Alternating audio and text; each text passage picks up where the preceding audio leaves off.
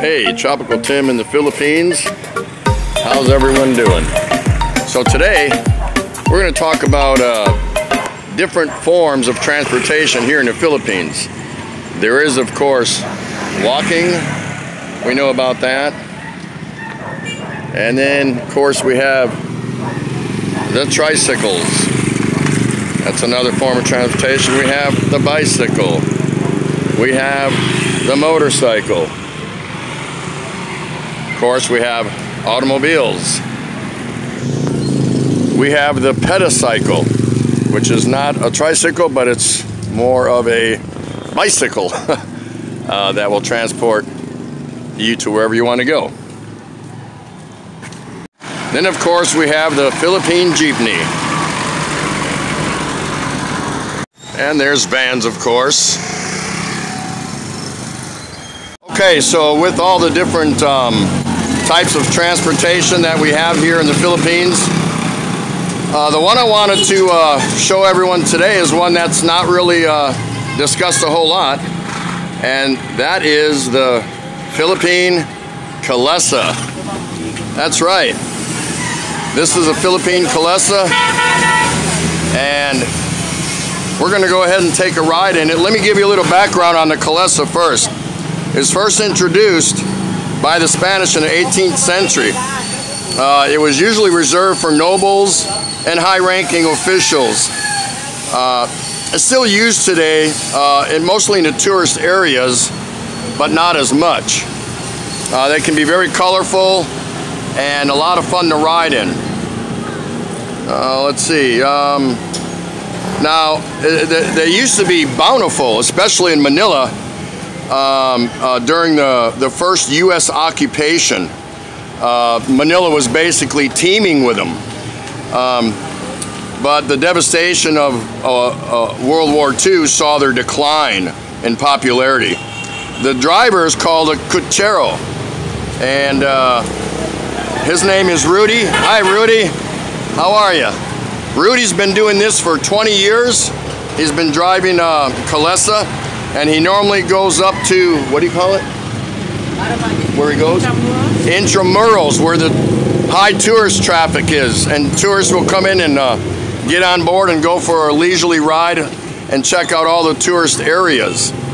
The horse's name is Tonton.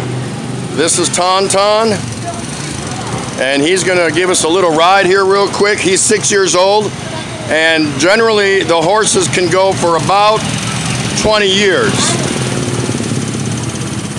Oh, Tonton is relieving himself. We'll just wait for him to get finished. And so that's about it. This is the Kalesa. Let's go for a ride with Rudy.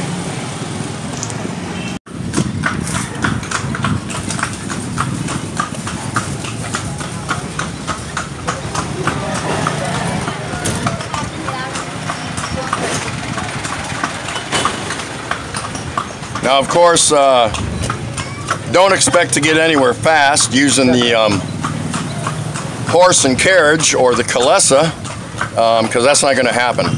This is meant for just a nice leisurely stroll. They can also haul some goods if somebody wants to hire them for that. And Tonton is just cruising now. Just before we loaded up and headed out, they went ahead and put new shoes on him.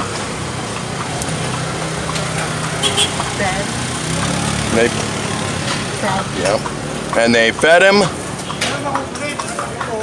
And ask him about what he makes it on day average. Kuya, magkano daw ang na ano mo pagka sa isang araw?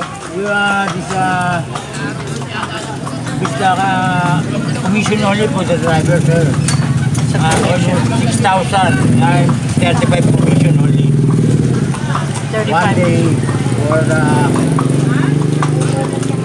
almost 1.5. 1.5, and that's even after. So he says he makes on average about 1,500 a day. Now, does that include the maintenance and food for the horse? Kasama raw ba yun? No, because only for the driver only. For the manager is Yeah, it's okay. Oh, okay. So that's his money that he gets. The manager or owner of the horse ensures that the horse is well taken care of, and actually that's a pretty good living here.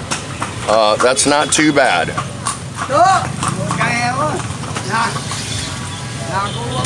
A little bit of a traffic jam, so it doesn't matter what vehicle you're riding, you are absolutely going to be subjected to Tondo and Manila traffic. Now we have a little clearance and we're off again, and this is really nice. This allows you to, at your leisure, see the sights and sounds of Greater Manila. This is awesome. This is absolutely awesome. And to think these things were way in abundance well before all the motorcycles and everything else. As I said earlier, these are heavily used. But just the total destruction from World War II really saw their decline.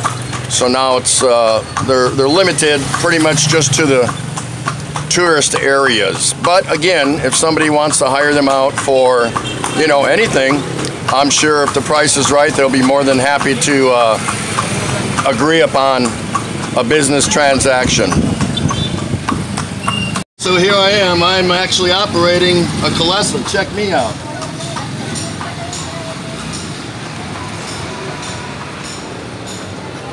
O, saan? Hey, anybody want to ride? Me. Hey.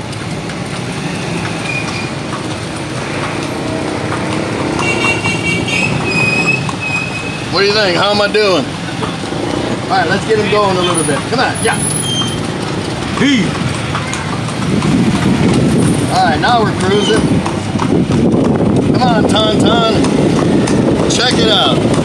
Tropical Tim in the Philippines driving a Kalesa. How about that? Hey. Hey. Come on, come on. Hey, hey. Hey, hey, hey, hey.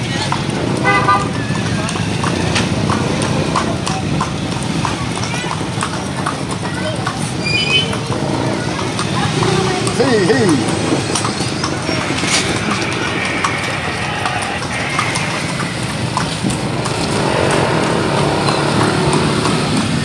nice driver. This is awesome.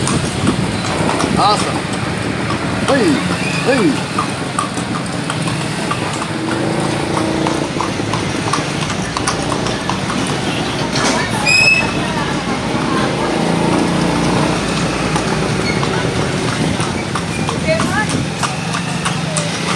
Anybody want to ride? Check it out. Woohoo!